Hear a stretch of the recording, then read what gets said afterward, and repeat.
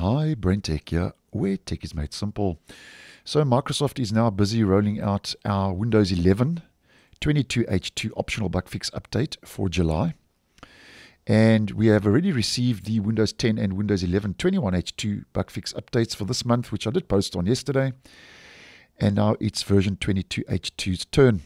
Now, optional updates, as the name implies, are optional, so you do not have to install the updates. And I always suggest only install optional updates that roll out near the end of every month.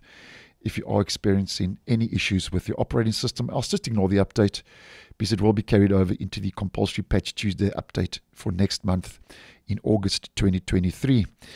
Now, the update is KB5028254, and this is exactly the same update I posted on about 2 weeks ago when it was in the release preview channel and has now made its way into the stable version.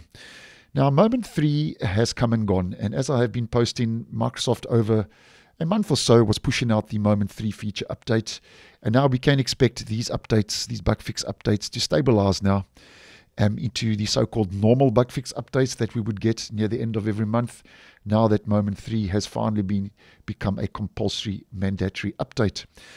Now, there are 4 key fixes that have rolled out that Microsoft does highlight from the release notes.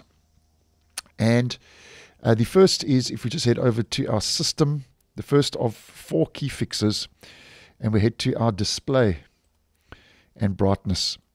Microsoft says that this update makes brightness settings more accurate. So we can expect to see some more accuracy with the brightness in Windows 11 22H2, according to Microsoft. And something else the update also does is that it addresses an issue that affects certain display and audio devices. Apparently they were missing after user systems resumed from sleep, and that also rolled out across the board for Windows 10 and the original release of Windows 11. And there's a widget fix. Apparently, the update addresses an issue that affects widgets. They were unpinning from the taskbar when you do not expect it. So that's a bit of a bug fix that's rolled out for widgets. And the same as rolled out for Windows 11, the original release, the update addresses an issue that affects virtual private networks. So that's your VPN. Apparently, according to Microsoft, there might be excessive address resolution protocol ARP requests to the network gateway, and this was occurring when the VPN is on a wireless mesh network that uses an aggressive throttling algorithm. Because of this, network performance is poor. So that's a bit of a performance fix that's rolled out for Windows 11 22H2 if you are using a VPN. Now, because this is a non-security bug fix update, it does include some other quality improvements, and we actually get one new feature which rolled out to Windows 11 21H2 as well.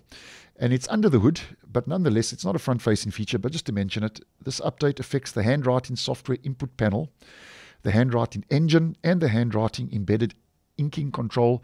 They now support GB 18030-2022, and they now meet the level 3 requirements, where previously they only met the level 2 requirements. So that's under the hood, a new feature that has been made available. And then the notification platform has received a fix where it addresses an issue in the Windows notification platform, and the issue affects how much power your device uses. So that's another performance fix for Windows 11 22H2. And between the last bug fix update for June and now this update rolling out, Microsoft has been focusing a little bit on performance for Windows 11 22H2, and I have seen some comments on the channel that for some users, their operating systems with version 22H2 have become a little bit more snappier. So obviously Microsoft focusing now on performance for Windows 11 22H2, and here's another performance fix. The update addresses an issue that affects certain CPUs. Apparently there was inconsistent reporting of the level 2 cache, so that's a bit of a performance boost as well. And there's 2 printer fixes. It affects user mode printer drivers. That's the first fix. They unload unexpectedly. This was occurring when you print from multiple print queues on the same printer driver. And then the second one was regarding a printing job, where there was an unexpected internet printing protocol mode switch that could cause the print job to abruptly stop. So those are 2 printing fixes that have also rolled out now to Windows 11 22H2.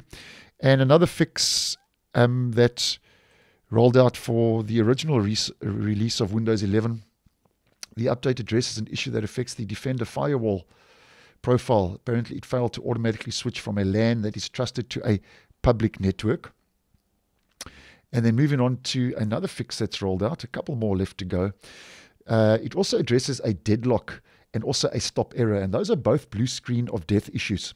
So when we are dealing with deadlocks and stop errors, which are blue screens of death, always good to double check maybe that you do install this update if you have been experiencing any issues, because it is addressing, as mentioned, a deadlock and a stop error, which are two important fixes that have rolled out.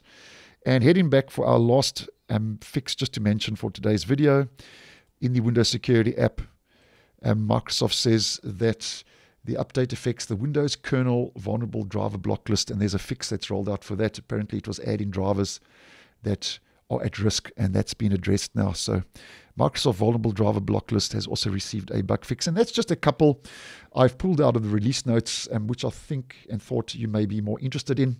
And as mentioned, we get one minor new feature, and then obviously some key bug fixes that have rolled out that Microsoft, as mentioned, did highlight from those release notes. And if you do decide to install the updates, if we just head over to WinVer,